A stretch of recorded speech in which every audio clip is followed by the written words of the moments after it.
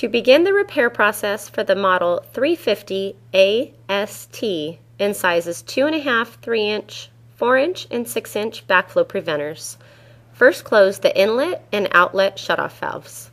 You will want to open the number 2, number 3, and number 4 test cocks to release the pressure from the valve.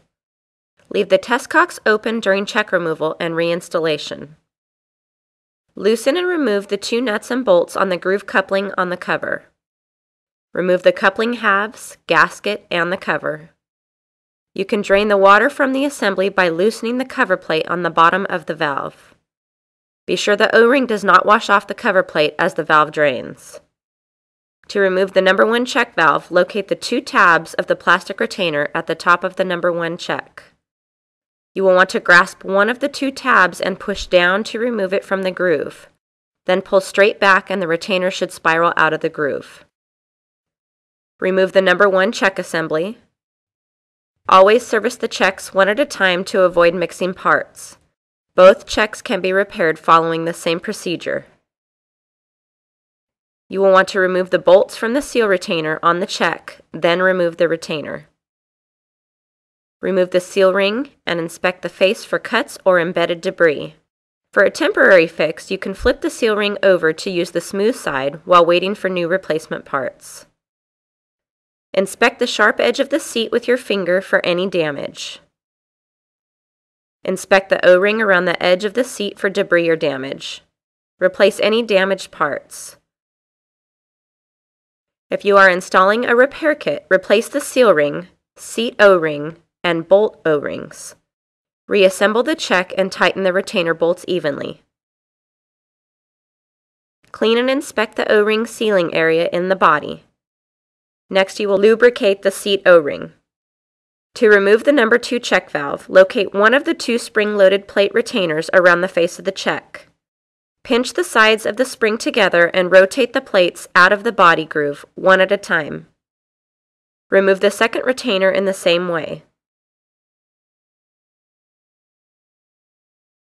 Remove the number 2 check by pulling straight towards the center of the valve. After servicing the number 2 check, install it in the body, making sure it is completely seated.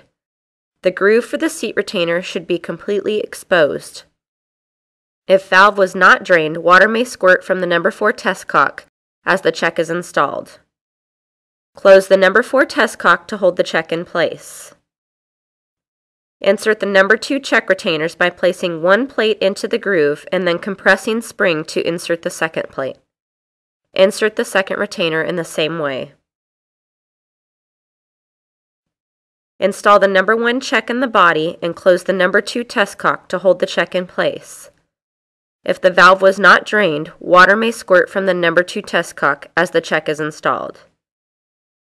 Install the plastic retainer by inserting one end into the body groove and then sliding your hand around the face of the retainer, pushing it into the groove as you go.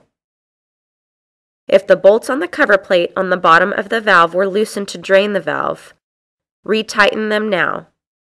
Be sure the O-ring is still in its groove. Place the groove coupling gasket over the valve opening. Lubricate the outside of the gasket. Replace cover and reassemble groove coupling. Make sure coupling is seated properly and the ends of the coupling halves touch. Close the number 3 test cock. Open your inlet valve slowly to pressurize the assembly. Inspect for any leaks.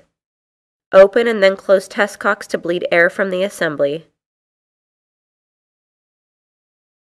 Open your outlet valve a small amount and wait for system to pressurize. Fully open the outlet valve once the system is pressurized. Valve should be tested by trained personnel to confirm that it is working properly.